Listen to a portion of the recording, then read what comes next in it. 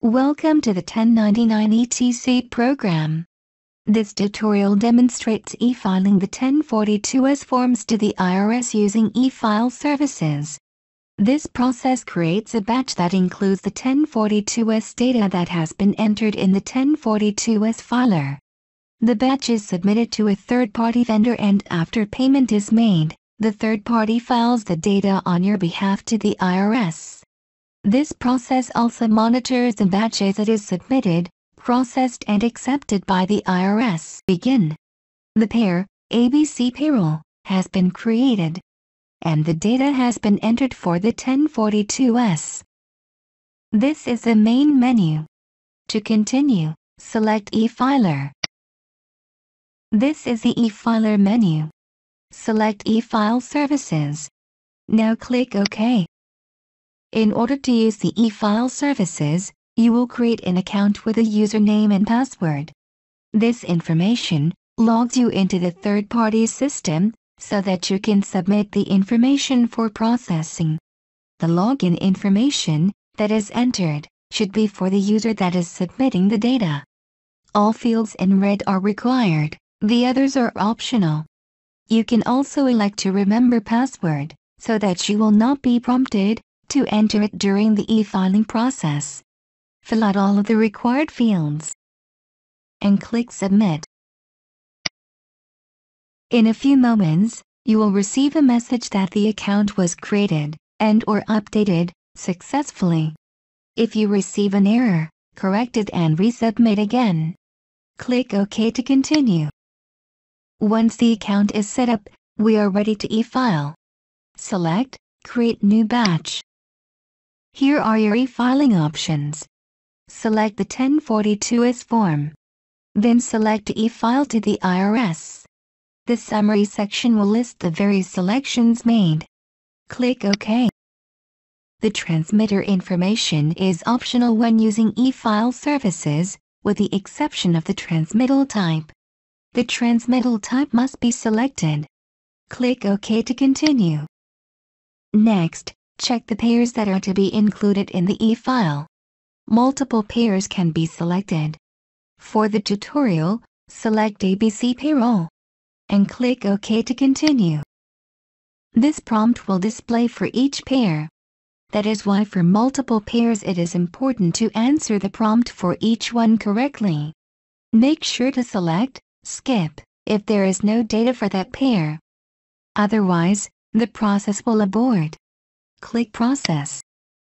At this point, the payers and forms are being processed for any errors or warnings. If there are any errors, they must be corrected or the file will not be created. If you had other payers to process, select Process More Payers. This will take you back to the Select Payer screen, where you can select other payers to include in the file.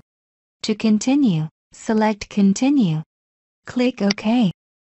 If there are warnings or errors, please view or print the activity output. The report will list the warnings, errors and the record numbers where the errors occurred. That information is used to correct the records in the 1042S filer.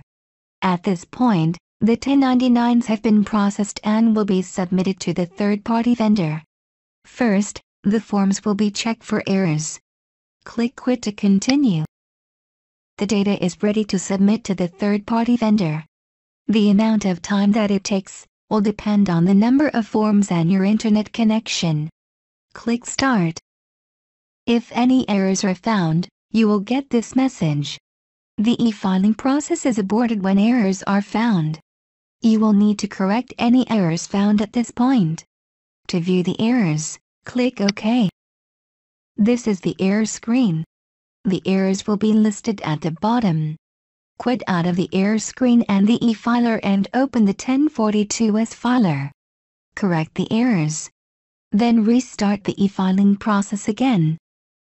When there are no errors, the forms will be assigned a batch ID, in this case, 1409759. The status is unpaid. At this point, the third-party vendor has the forms, but until the batch is paid for, it is not sent to the IRS. To pay for the batch, check the box beside the batch number. Click Pay selected batches. If the batch is ready to be processed, confirm that the batch number is correct. Once Yes is clicked, the batch cannot be cancelled. Click Yes to continue. If the payment information has not been set up, the credit card information will need to be set up on a secure website.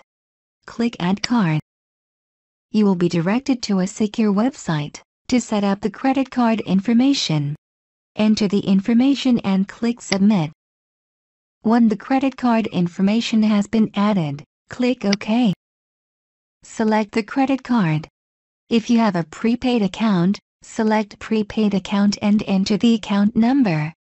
Click OK. At this point, the third-party vendor has received and accepted the payment information.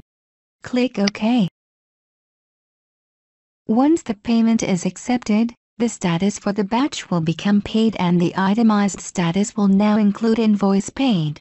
The paid status indicates that the third-party vendor is processing the batch to submit to the IRS. There are several steps during the batch processing. The number of steps depends on the e-file service selected. Batch processing could be completed in a day, or may take several weeks to complete. In order to update the status of the batch, click on the batch ID. For e-filing to the IRS or SSA, after invoice paid, the next status is filing queued, and then filing complete. Filing complete indicates that the IRS has the batch but the batch has not been processed yet. Filing accepted means that the IRS has processed the batch, and they have accepted them. The batch processing is now complete. That ends the 1099 e-filing services process. For further questions, please review the frequently asked questions on our website. Technical support can be reached by email, fax, chat or phone. Thank you for using the 1099 etc. program. Have a great day.